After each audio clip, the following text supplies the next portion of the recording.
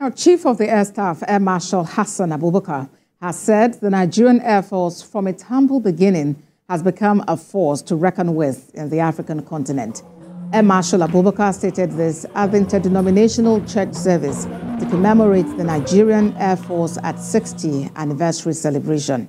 The Chief of the Air Staff, who was represented by the Chief of Policy and Plans of the Nigerian Air Force, Air Vice Marshal Sayo Olatunde, said the service is doing what it can to address insecurity. He explained that the Air Force is actually making progress, but for some bottlenecks. We are very grateful to God for keeping us alive and well to see today. Then, again, we want to commit the future of the services to God's hand in prayer. That's one of the reasons. You see that we also solicited for the prayers of the men of God, that they should continue to pray for the Nigerian Air Force.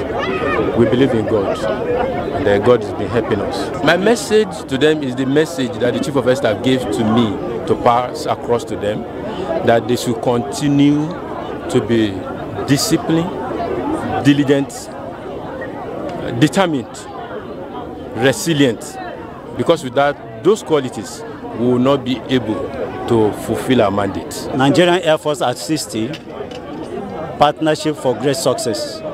First and foremost, we must know who we are partnering with, and above all, look unto the Lord, who is the author and perfecter and the greater person that can give us victory over every human aid.